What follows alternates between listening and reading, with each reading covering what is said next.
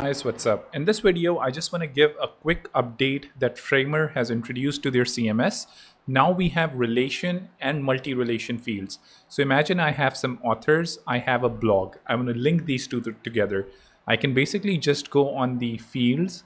I can click on the reference and I can decide which field I want to populate here. I'm going to say I want to have a multi-reference field for authors.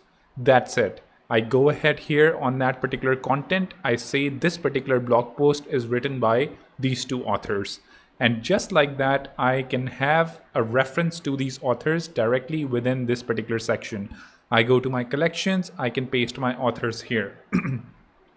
If I go to another one, as you can see, we don't have any particular one. So obviously if we view the page, that particular thing is going to be empty. If I go ahead and actually add an author to this particular section as well, that is going to be shown on that particular page as well. So if we go to that page, that particular blog page, we have the authors and it's amazing. Do check it out.